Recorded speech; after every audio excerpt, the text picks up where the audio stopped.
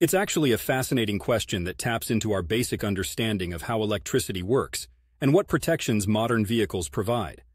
When a live electric cable falls onto a car, or if the car is struck by lightning, most people's immediate fear is electrocution, or the vehicle bursting into flames. However, the reality is much less dramatic, thanks to the principle of the Faraday cage. A Faraday cage, named after the English scientist Michael Faraday, is essentially a conductive enclosure that blocks external static and non-static electric fields. In simpler terms, when a car is struck by lightning or comes into contact with a live electric cable, the metal body of the car acts like a Faraday cage.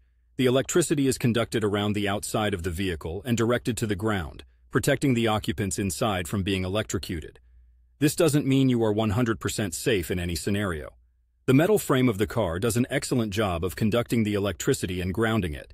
Yet there are scenarios where parts of the current could find pathways that are less predictable, especially if the car is not entirely metal or there are openings.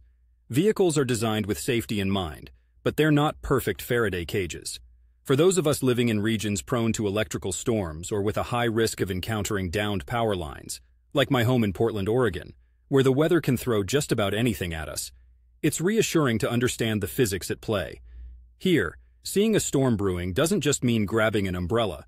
It's about knowing how to stay safe in all scenarios, including when you're in your car. If you find yourself in a situation where a live cable falls onto your car, the best advice is to stay inside the vehicle and wait for help. Exiting the vehicle could put you at risk of completing a circuit between the car and the ground, which could lead to electrocution. As for lightning strikes, they are rare, but sitting in a car, with its doors and windows closed, is actually one of the safer places to be thanks to the protective shell of the vehicle.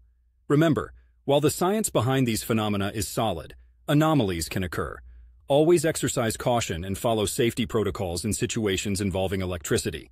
Stay safe and grounded, both literally and figuratively.